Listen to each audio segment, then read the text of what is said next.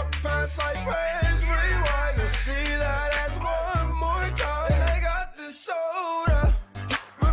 Yo, what's up guys, welcome back to another video, and today I'm going to be giving my full opinions on the top 10 overall players we made 2K16, and yeah, the ups, the downs, what should be added or what should be removed from this list, and I'm going to give you guys my full opinions. Nope, nothing biased, just my full opinions. Alright, so first I'm just going to go through the overalls. LeBron James number 1, Stephen Curry number 2, Anthony Davis number 3, James Harden number 4, Kevin Durant number 5, number 6 Chris Paul, number 7 Russell Westbrook, number 8 Carmelo Anthony, number 9 Blake Griffin, and number 10 LaMarcus Aldridge. Alright, so now we're going to go over them one by one, and then I'm going to give my full opinions on what should be added or what should be removed and everything else.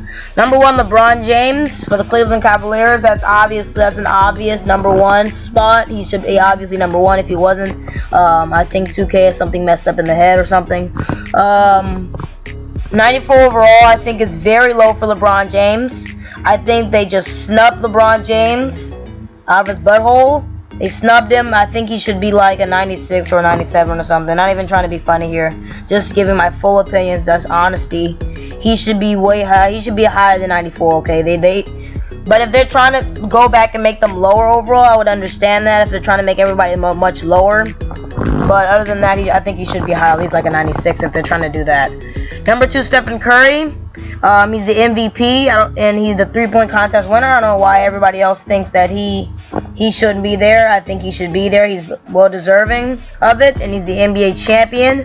93 overall, I think that's pretty decent. I like that move. Number 3, Anthony Davis, again, one that I really like. 92 overall, I think that's perfectly fine. Number 4, James Harden, out of 92. I think he should be like an 89 in my opinion, but still I think it's a pretty good rating.